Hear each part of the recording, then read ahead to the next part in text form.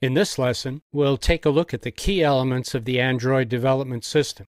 This system is a collection of websites and software tools that cover everything from training and reference through software development and on to publishing and monitoring your apps on the Google Play Store. We'll examine all of this in detail in coming lessons. I just want to give you a high-level view before we take a deep dive into the details. During development and app deployment, you'll be moving between these websites and tools. They're your major viewports to Android development. The Android developers website provides training, reference, API guides, code samples, tools, and a blog. You can click on this link to go to the home page. We've already taken a peek at the developers website. As I mentioned, Google has made big improvements in this website. It's a large and comprehensive site, and we'll be referencing it frequently during the course. The Eclipse Integrated Development Environment, or IDE, is the preferred and most used platform for Android app software development. It's the platform we'll use during this course, and the one I recommend. It facilitates code development, testing, and packaging for upload to the Google Play Store. From the Eclipse website, you'll download the software and install it on your computer.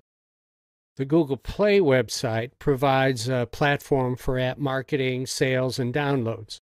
Google Play includes more than just apps. It also includes music, movies, and books. It's the apps, of course, that we'll be focusing on, and you can get to those by clicking here, and then on the Shop Apps button to look for apps. The Developer Console web pages, which are actually part of the Google Play website, give you tools for app publishing, tracking, and sales. After you've signed up as a developer, when you click on this link, you'll be taken to your own console showing your apps. At the moment, you're taken to a standard view of the console.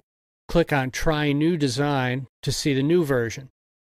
Now, by the time you're seeing this, the new design might have become the standard. Now, you've already had a brief look at the developer's console. It's the vehicle developers use to upload apps to Google Play and track app sales and performance. And we'll take a deeper look later in the course. These development elements flow from the developer's website to Eclipse, to Google Play, to the developer console. And now let's take a look at the individual software development tools you'll be using. Here's an overview of the development tools you'll use to design, program, and upload your apps to the Google Play Store. Hang in with me here. Digesting this overview will greatly facilitate your understanding of how to get your development platform up and running and how it all works. Getting all the tools working can frankly be a bit tricky. There are a number of different tools, and there are release dependencies between them. So I've created this graphic to help you through the process, which we'll look at in more detail in later lessons. It's definitely helpful to have an understanding of the big picture before we plunge into the details.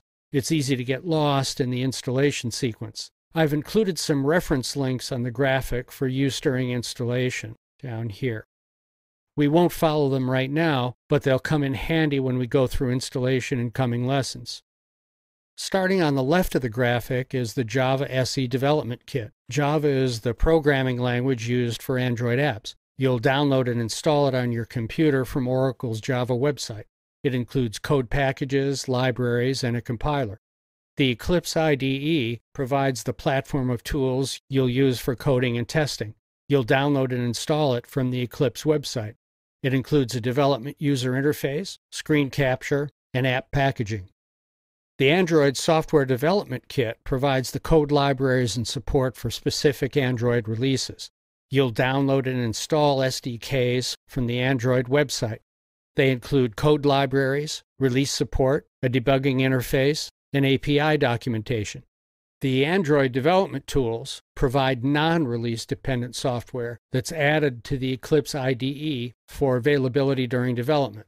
It includes an Eclipse plugin, custom XML editors, integrated documentation, and a layout editor. It also includes the Android debug bridge for debugging support. It's possible to use the debug bridge without Eclipse, but since we're focusing on an Eclipse-based development environment, we'll assume that the ADB is automatically installed when you install Eclipse. The Android virtual devices are loaded from the SDK as indicated here. This software will simulate various Android devices and link to debugging tools. They include device emulation, external device connection, and debugging support.